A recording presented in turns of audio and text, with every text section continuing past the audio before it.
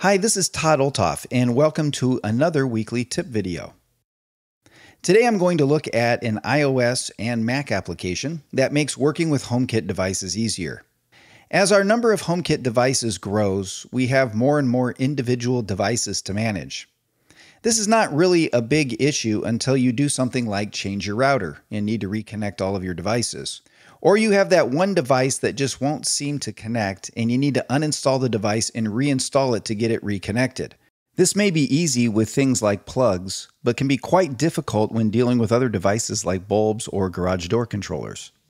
This is where HomePass comes in. HomePass is a simple application that stores all of your HomeKit devices. It stores all of the information you could need about each device and gives you a catalog that you can access either through the app or by exporting it to another Apple device. There also is a companion Watch OS application also that makes it easy to get at those codes. So let's dive in and take a look at HomePass for HomeKit. So here we are over on the iOS App Store, and this is HomePass for HomeKit. And it's an application that costs $2.99. It's a really great utility, as you'll see in a moment. This developer also makes other utilities, and so you can see over here, if we just tap on View, you can get these in a bundle.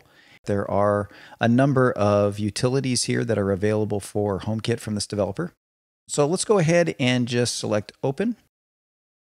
Now, as you can see, it's a very simple application. I have a sidebar over here where I have my home.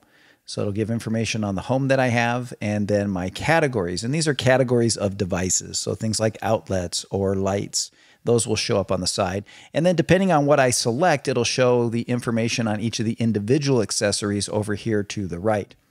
I do have the option to hide the sidebar.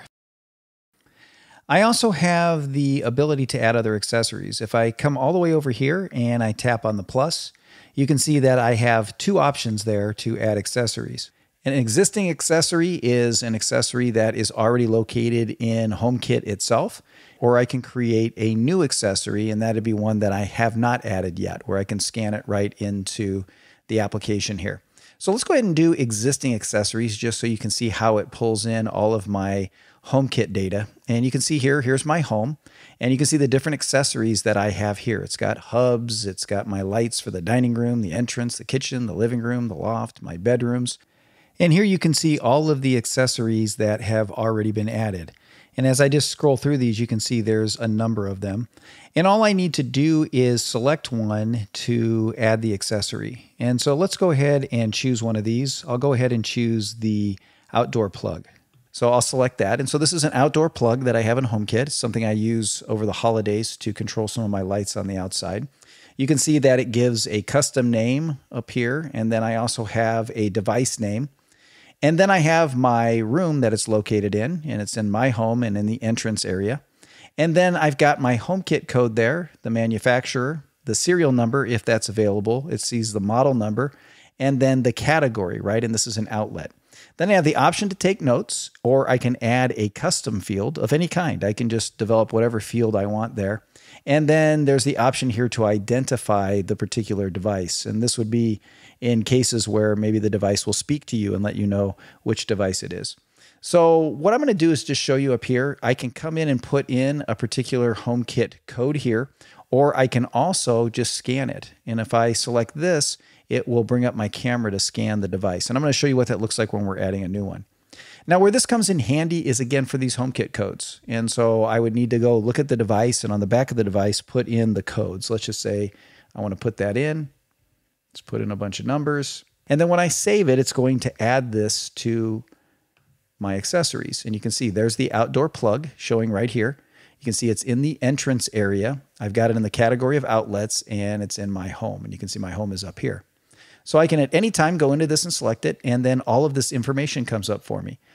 And for the times when I need to get the codes quickly, I can add a Siri action here to get the code or to copy the code. That's just a quick preview of one of this week's Apple-related tutorials from Screencasts Online.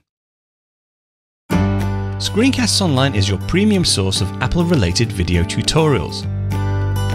All of our members get access to brand new, up-to-date tutorials each week, as well as unlimited access to our entire video archive full of Mac and iOS related tutorials.